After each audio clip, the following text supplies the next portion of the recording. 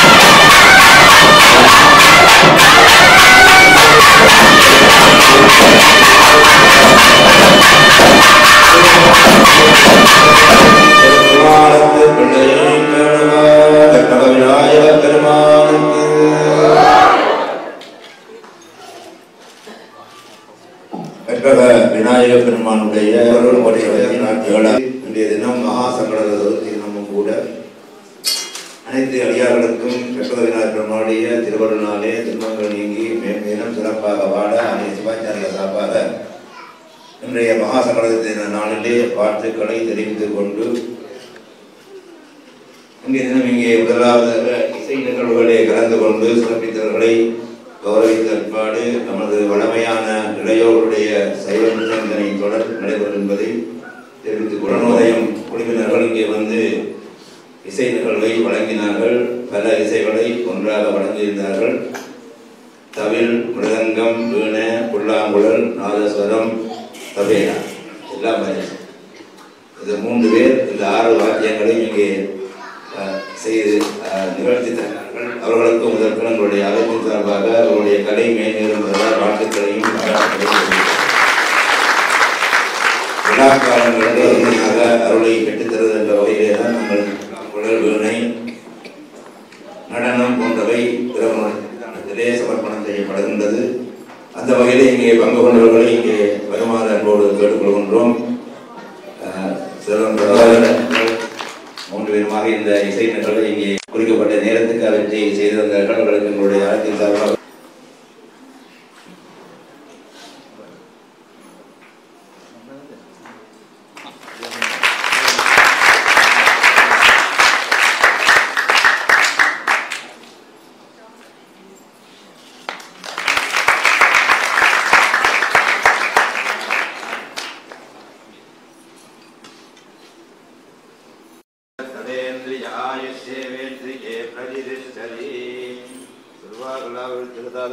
Maha Vinayagar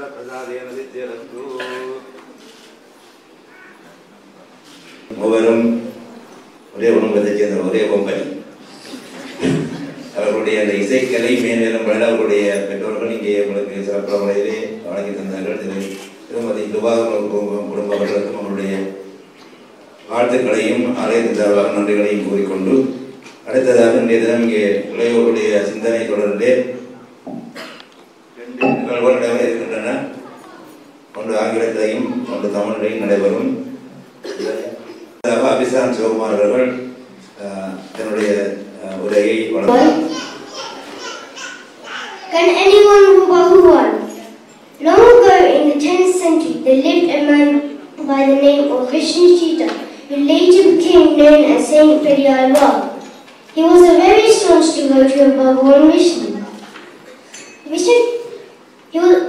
One day, he found a baby girl buried under a tulsi pond in a garden of a temple in Srivilliputturu, Tamil Nadu in India.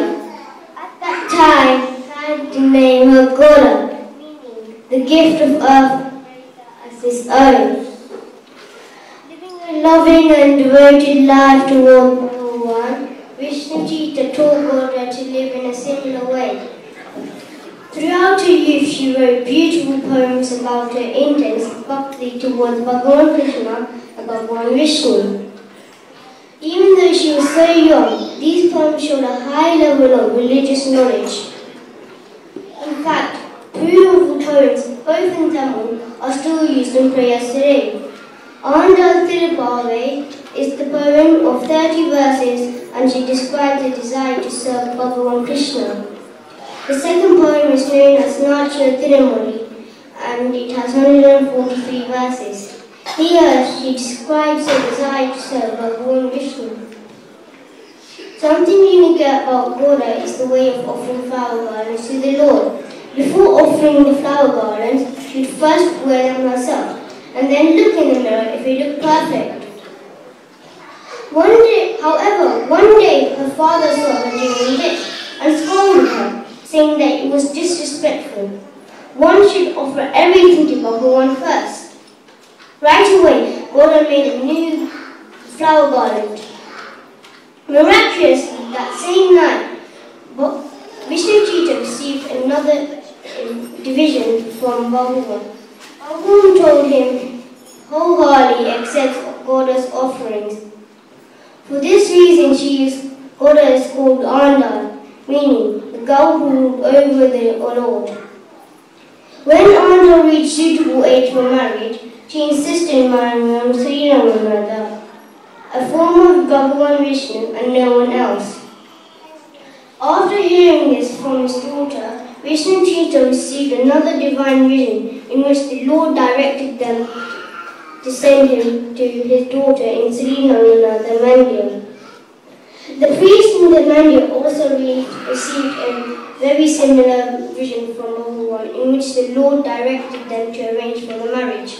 Following this, when Andal reached Sriranganatha Mandir, Andal married Bahu and Vishnu, showing a spiritual and physical dedication, such well as the devoted life of Andal. Thank you for listening. வீட்டில் பிள்ளை எழுதி வைத்த ஓலையை பார்த்தார். ஒவ்வோலையில் எழுதப்பட்டிருப்பதை பல முறை வாசித்தார். உடனே சன்னியாசியாகி வீட்டை விட்டு வெளியேறினார். ஊர்கள் தோறும் சென்று கோவில்களில் சிவபெருமானே வணங்கினார். பசித்த போது பிச்சை எடுத்து சாப்பிட்டார். எல்லோரும் இவரை பட்டணத்து பிள்ளையார் என்று அழைத்தார்கள். பட்டணத்து பிள்ளையார் பிச்சை எடுத்து உண்பது அவருடைய உறவினர்களுக்கு வெட்கமாக இருந்தது. அதனால் அவருடைய தமக்கையார் அவருக்கு நஞ்சு கலந்த அப்பத்தை கொடுத்தார். அப்பத்தில் நஞ்சு கலந்திருப்பதை சிவனருளால் அவர் அறிந்தார். அப்பத்தை தமக்கையார் வீடு கூரையில் தன்வினை தன்னை சுடும் ஓட்டப்பம் வீட்டை சுடும் என்று சொல்லி தமக்கையார் வீட்டு கூரையில் எறிந்தார். உடனே வீடு நெருப்பு பற்றி எரிந்தது. எல்லோரும் இந்த அற்புதத்தை கண்டார்கள். பட்டணத்து பிள்ளையாரின் சிவபக்தியை எல்லோரும் அறிந்து அவரை வணங்கினார்கள். ஒரு நாள் பட்டணத்து பிள்ளையார் ஒரு பிள்ளையார் கோவிலில் யோகத்தில் இருந்தார். அன்றிரவு சில கள்வர்கள் அங்கே வந்து பிள்ளையாரை வணங்கிவிட்டு களவாட போனார்கள். ராஜா வீட்டிலே விலை உயர்ந்த நகைகளை திருடினார்கள். கள்வர்கள் வீட்டுக்கு திரும்பும் வழியில் முத்து மாலையை பிள்ளையார் திருவுருவத்தில் எறிந்து விட்டு சென்றார்கள். அவர்கள் வீசிய அந்த மாலை பிள்ளையாருக்கு பக்கத்தில் இருந்த பட்டணத்து பிள்ளையாரின் கழுத்தில் விழுந்தது. யோகத்தில் ஆழ்ந்திருந்த பட்டணத்து பிள்ளையாருக்கு இகொன்றும் தெரியாது. ராஜா தனது வீட்டிலே களவு போனதை மறுநாள் காலையில் அறிந்தார். உடனே தன் சேவகர்களை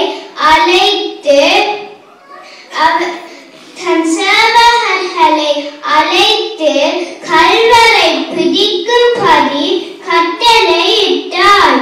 அரசனுடைய சேவகர்கள் சிலர் பட்டணத்து பிள்ளையார் இருந்த பிள்ளையார் கோவிலுக்கும் வந்தார்கள். அரசனின் முத்து மாலையுடன் ஒருவர் இருப்பதை கண்டார்கள். இவர் ஒரு கள்வன். எங்களை கண்டவுடனே நான் கள்வன் அல்ல, நான் என்று பாசாங்கு செய்வதற்காக கும்பிடுவார் போல் இருக்கிறார் என்று நினைத்தார்கள்.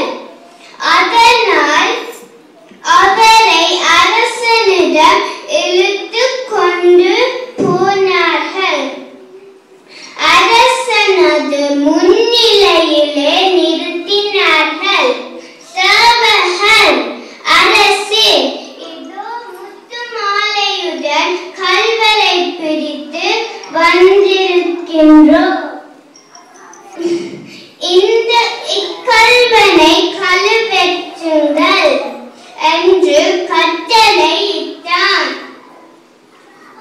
சேவகர்கள் பட்டணத்து பிள்ளையாரை கழுமரத்தடிக்கு கொண்டு சென்றார்கள். அப்பொழுது பட்டணத்தடிகள் சிவபெருமானை நினைத்து வணங்கி ஒரு பாட்டு பாடினார். உடனே கழுமரம் நெருப்பு பற்றி எரிந்தது. அரசன் இந்த அற்புதத்தை கேள்விப்பட்டான். அவருடைய பாதங்களில் விழுந்து வணங்கினார். பட்டணத்து பிள்ளையார் அவருக்கு உபதேசம் செய்தார். அன்று தொடக்கம் அவ்வரசன் சன்னியாசியாகி பட்டணத்து பிள்ளையாருடன் வாழ்ந்து முக்தியடைந்தான்.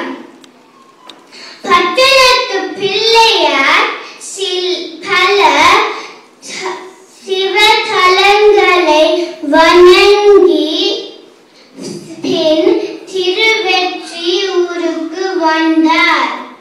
சில காலங்கள் பின் சிவபதம் அடைந்தார். நன்றி, வணக்கம்.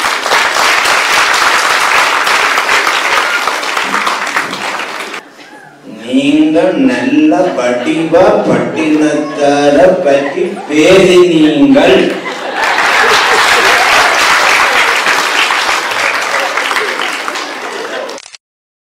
உதாரணம், நம்முடைய ஆலயத்தோடும் வால்தம்பௌ தமிழ் பாடசாலையில் படிக்கின்ற இந்த மாணவிகள் இவரை போன்றவர்கள் மேன்மேலும் வளர வேண்டும் என்று மீண்டும் வாழ்த்து கூறி செல்வி துளசி யோசனருக்கு எங்களுடைய ஆலயத்தின் சார்பான பாராட்டுகளையும் நன்றிகளையும் பட்டினத்தாருடைய கதை உங்களுக்கு தெரியும். பெரிய பணக்காரன், அதான் சுத்தமாக சொன்னேன். அது ஒரு தத்துவம் தான் நான் சொல்ல போகிறேன். அந்த காலத்துலாம் கேட்டு இருக்கிறேன். ஒரிஜினல் சாமின்னா பட்டினத்தார்.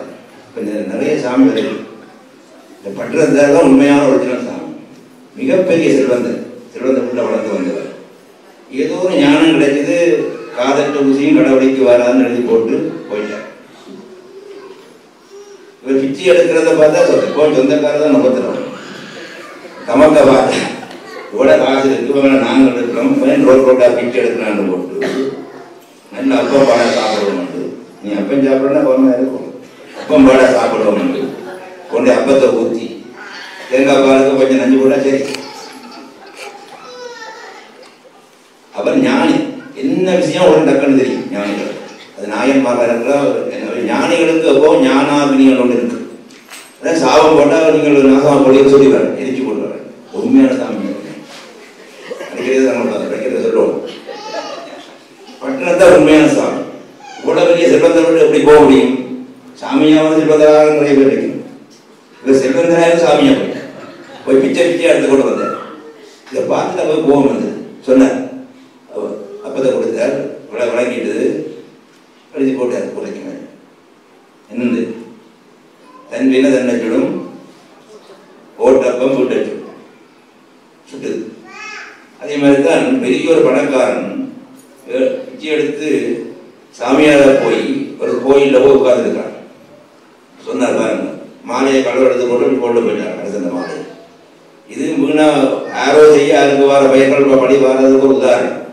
இதான் அவன் அரசன் நினைச்சார், ஓ இவர் கடவுள் எடுத்து போட்டு கும்பிடுறவராக இருக்கிறார், மாசாக பண்ணிக்கொண்டு இருக்கிறார் என்று பிடிச்சு கொண்டு களங்கரத்தையே பிடிச்சு விட்டார். அவை இந்த பட்டினத்தாருடைய கதை சாதாரணமாக ஒரு வருடாராக இருந்தாலும் ஒரு தத்துவம் அடங்கி இருக்கிறது என்னென்று கேட்டால், ஞானிகள் செய்த அந்த ஞானாக்னி தவம் அவர்களை போட்டாவிட்டால் அவர்களை தூக்கினால் எங்களுக்கு கூடாது என்பதற்கான ஒரு உதாரணம். அந்த வகையிலே தான் எங்களுக்கு யார் உண்மையானதாக உண்மையானதாக தெரியாதே எல்லாரையும் கும்பிடுறோம். எனக்கு தெரியாது ஞானாக்னி யாருடைய இருக்குது, பூதாக்னி யாருடைய தெரியாது. காலை விழுந்து நாங்கள் ஏன் கும்பிடுறோம்னு கேட்டால் அவன் செய்த புண்ணியம் எங்களுக்கு வர வேணும். அவன் கடமை செய்திருந்தால் அங்கேயே நின்று கொள்வது உங்களுக்கு பொதுவாக காலவரத்து கும்பிட்டா எல்லாத்துக்கும் நல்லது. புண்ணியம் வரும் பாவம் அங்கேயே நின்று கொள்ளும். இதுதான் நான் வரம். அவர் இந்த வகையில் எங்களுடைய இந்த வரலாறுகளை பிள்ளைகள் ஒரு நாளும் ஒன்று சொல்லிக்கொண்டு வருகின்றார்கள். இன்றைய தினம் மகா சங்கட சதுர்த்தி. இன்றைய தினம் ஒரு சில விடயங்களை அறிவிக்கணும். அவங்களுடைய இந்த பிள்ளையார் நிவர்த்தன கணபதி அவங்களுடைய ஆலயத்திலே 7வது வருஷமாக நடைபெற இருக்கின்றது. வருகின்ற சில இங்கே அபிஷேகங்கள் எல்லாம் பிரார்த்தித்து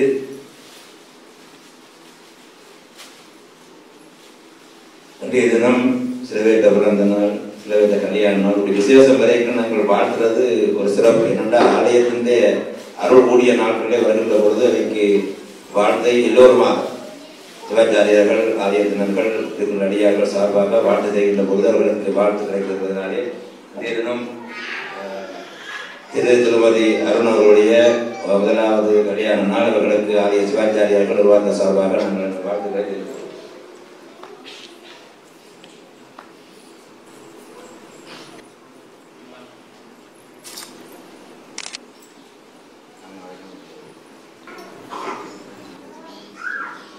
சதமானம் பவதி ததாயு புருஷத்சதேந்திரிய ஆயுஷ்யேவேந்திரியே பிரதிஷ்டதி ஸ்ரீமத்யமாயுஷ்யமாரோக்யமாவிதாசோகமானம் மஹீயதே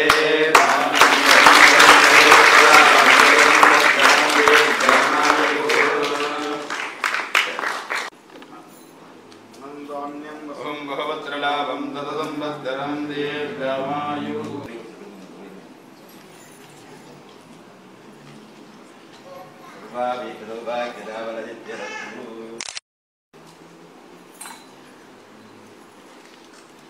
அடுத்து இன்றைய தினம் ஜெகத்தின் அவர்களுடைய பிறந்த தினம். அவர்களுக்கு உங்களுடைய அழைப்பு சொல்லுவாங்க.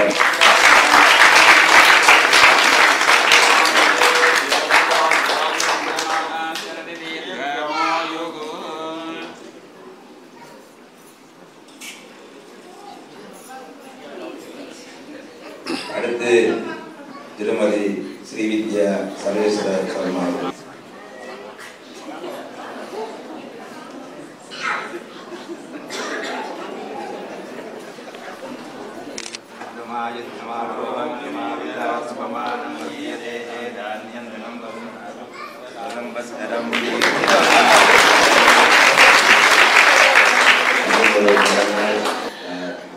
திருமதி சசிகலா நிகராஜ் அவர்களுடைய பிறந்த நாள். அவர்களுக்கு உங்களுடைய வாழ்த்துக்களை தெரிவித்துக் கொள்கிறோம்.